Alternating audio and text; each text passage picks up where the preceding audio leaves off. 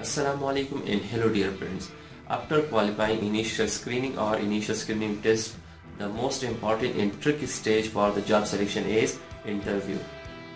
Keeping this in mind, today we are going to discuss civil engineering interview. I have already uploaded 2 videos about civil engineering interviews. The link of these videos is given in the description box. And today I am going to start the third video of series civil engineering interview. In this video I have collected 10 most important civil engineering interview questions from different sources and interviews with their answers are also discussed, so watch this video full.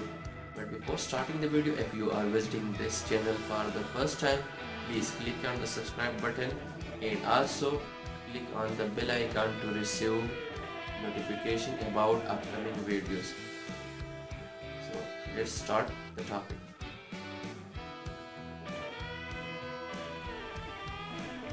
So here we go. Most frequently asked civil engineering interview question for 3.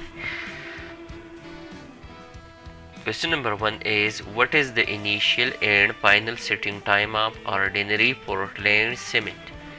We know that the duration from adding water to the cement to the time at which cement starts losing its plasticity is known as initial setting time, and the duration taken by cement from adding water to the cement to the time at which it completely lost its plasticity and have gained hardness is called final setting time.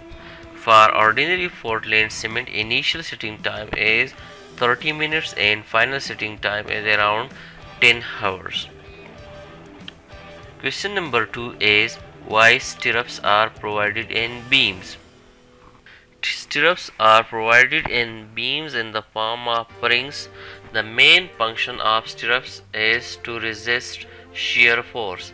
Stirrups also helps in holding longitudinal steel bars.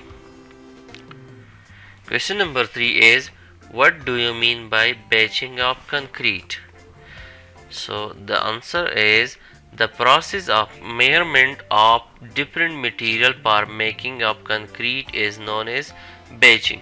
Batching can be done by one of the following 2 methods. Number 1 is volume batching and number 2 is weight batching. Question number 4 is, in which direction main bars are provided in one-way slab? In one-way slab, only in one direction main bars are provided, and the direction in which the main bars are provided is shorter direction or shorter span. Question number 5 is, what are different methods of curing? We have already discussed that what is curing. Curing is the process of maintaining the moisture content of the concrete in a suitable amount. Methods of curing are spraying of water, wet covering of surface, founding. Founding are mostly used for slabs and floors. Steam curing. Steam curing is the fast and effective method of curing, and application of curing compounds like calcium chloride. These compounds keep the surface of the concrete wet. Question number 6 is, what do you mean by M20 concrete? Here M stands for mix, it is concrete mix, and 20 means characteristic compressive strength of concrete cubes of size 150 mm after 28 days. Question number 7 is, what is minimum height of parapet wall? The minimum height of parapet wall is 1 meter.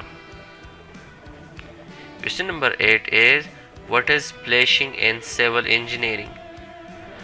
Flashing is a construction extension that is carried out to seal or shield the joint in a structure to resist water leakage.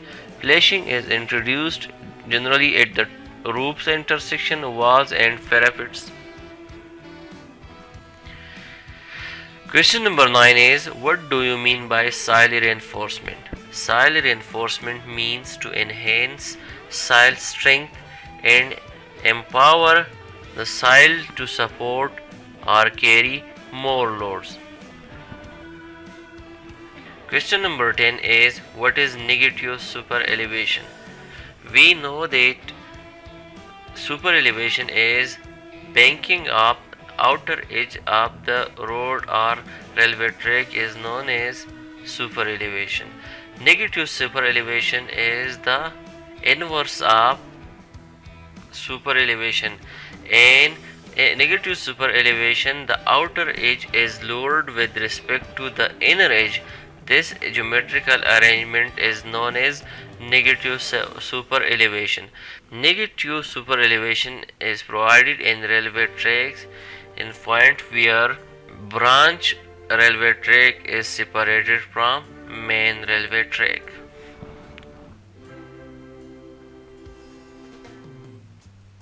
That's all for the day. Thank you very much for watching the video. For more updated videos about civil engineering, please keep in touch, and if you have any question regarding this topic, please write it in the comment box. I will try to answer your questions. Thank you very much.